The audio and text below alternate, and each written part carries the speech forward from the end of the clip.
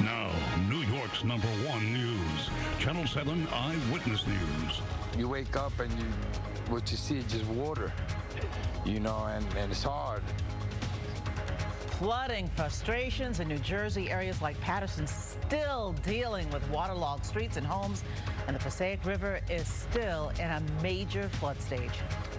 It's quiet right now, but snow is on the way this afternoon. Much colder temperatures coming right behind it. Good morning, everyone, on this Sunday morning. I'm Michelle Charlesworth. And I'm Toni Yates, meteorologist. Danny Beckstrom here now with our first look at the AccuWeather forecast. Good morning, Dan. Good morning, Michelle and Toni. It seems like once we get through one thing, the next one's already coming. That's the case today. We're starting out quiet, clear, and quite cold. We are running 15 to 20 degrees colder than yesterday. But by lunchtime, some snow on radar. We expect a cold front to move through today, and that's going to bring with it a line of snow with gusty wind, which means snow squall possible later this afternoon. It's in and out quick enough it doesn't really accumulate on the grounds, but you'll notice it if you're out and about as that line pushes through. Right now, 33 degrees, a light breeze at 7 miles per hour. Temperatures running, as I mentioned, quite a bit colder than this time yesterday. Most of the tri-state still in the 30s, so not too bad. But then you factor in the wind, and we feel like 20s pretty much across the board. Feels like 27 in Central Park, 24 for Morristown, feeling like 22 this morning in Islip. So it is cold. We're starting with a clear sky. As we zoom out on radar, off to our west, you can kind of see where the front is. That's going to push through today and bring this thin line of snow. It does look to be snow for most, maybe a few raindrops in the mix ahead of this line. Again, it's in and out so quickly it doesn't necessarily accumulate on the roadways. But this line, it could produce heavy enough showers with the gusty enough wind to limit visibility for a short time. So keep that in mind. If you're out and about running errands for your Sunday afternoon, you might get caught in that, and it'll make conditions pretty tough to drive in, just given the drop in visibility in and out very quickly. So that's what we're watching through about lunchtime. It shows up to our westernmost points around midday, around noon, and then it exits east after about 3 o'clock. But the blustery wind will stick around for most of the day, and you see our temperatures, they remain cold. We're looking at highs close to 40 degrees today. So it is noticeably colder. It is a bit on the blustery side with that quick snow squall expected this afternoon.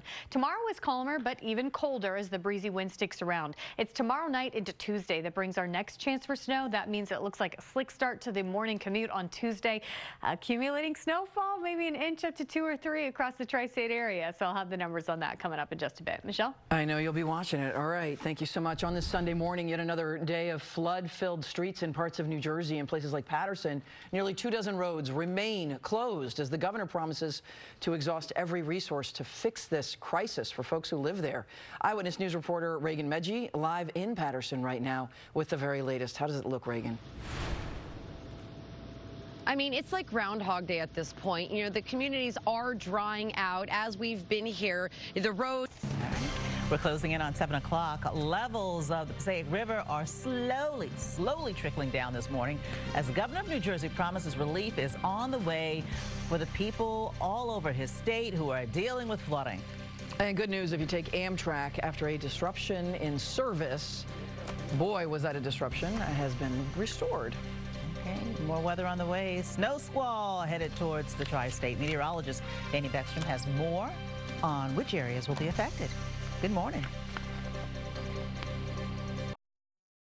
Now, New York's #1 news, Channel 7 Eyewitness News. People living in New Jersey feeling just helpless after the unrelenting flooding in their area, bracing for what's next as a burst of severe weather gears up again to move through our area. Also, a family's grieving the loss of their mother this morning after she was hit twice by 2 cars while she was crossing the street. Police are searching for one of the drivers who hit her and just kept going.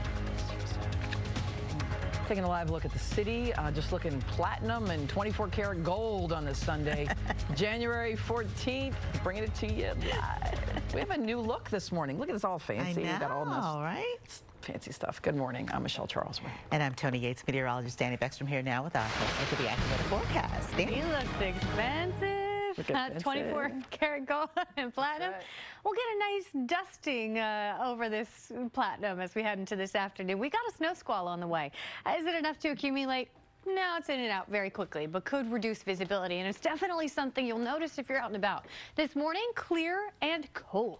33 degrees. We're seeing sunshine as the sun comes up. The wind, not all that noticeable right now, but still making a difference in terms of wind chill. Temperatures across the tri-state, 20s and 30s. We're running about 20 degrees colder than this time yesterday, and you can feel the difference. 28 in Newburgh and Morristown, 33 in Central Park, but we're sub-freezing in Sussex, sub-freezing in Belmar at the 32-degree mark in Islip. This is what it feels like. Much colder than that, feeling like 20s for most of the area with that light breeze. The satellite and radar is clear and quiet for now, but off to our west, you can see some snow on the radar, right? That going to organize along a front and bring us a quick snow squall as we move into lunchtime from west to east between about noon and 4 p.m. This is a very thin line of snow, so it only impacts you for about 15, 20, 30 minutes, in and out very quickly. But with the line of heavier snow and the gusty wind that associates that, accompanies that front, it could limit visibility and cause a few issues as it moves through. Behind that front, colder air moves in, even colder than what we're feeling already, and our highs fall an additional 5 to 10 degrees into tomorrow. So we settle into a stretch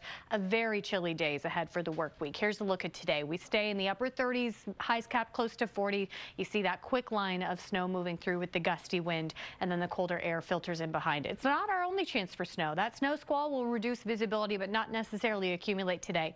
Then we're quiet and colder for your Monday. It's Monday night into Tuesday. Our next chance for snow moves through. This one is expected to accumulate overnight to Tuesday morning, which means a slick start to the commute on Tuesday, a couple inches up to maybe 3 in parts of the area as we start our Tuesday morning. A lot to talk about in the full forecast. I'll have the timing and details on the snow squall today in just a few minutes. Michelle? All right, good. We need you, Danny. Thank you so much. As we've reported all week, Patterson has been battered by flooding. The people who live there are exhausted and furious. Many want the local government to step in to do more to help them in their flooded properties. Eyewitness News reporter Reagan Medji live in Patterson. Reagan, a lot of people just feeling absolutely helpless this morning. They do. And, you know, when I was talking to many people, we're live here in Patterson, New Jersey. Reagan Medji, Channel 7 Eyewitness News. Thank you, Reagan. In other words, be careful. Yes. Right. You know? Yeah, and it's starting to freeze. Little bits and pieces at the edges. We're at 33 degrees right now. Right, and as the water continues to recede, it's still going to leave wet conditions. Yeah. Then we get the colder air moving in behind the front. Today, everything freezes over and it'll be a glaze of ice. So really slick out there. I want to give you a live look outside right now because we're seeing sunshine, but temperatures are very cold across the tri-state in the 20s and 30s for most. And we're watching this front moving through this afternoon, bringing with it a snow squall. So what that means is a thin line of moderate to heavy rain that's in and out, moderate to heavy snow that's in and out very quickly with some blustery wind that can limit visibility. So it's to our westernmost spots by about noon. It's to New York City by 1:30 to 2:15-ish, and then it's out east by about 3 o'clock.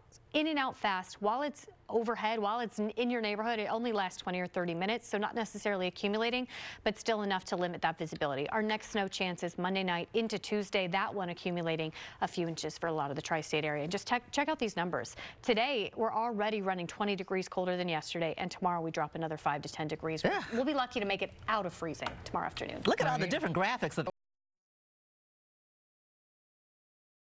We'll watch for schools Tuesday. Academic excellence for Latino and Black students in New Jersey. Tiempo this morning at 11:30.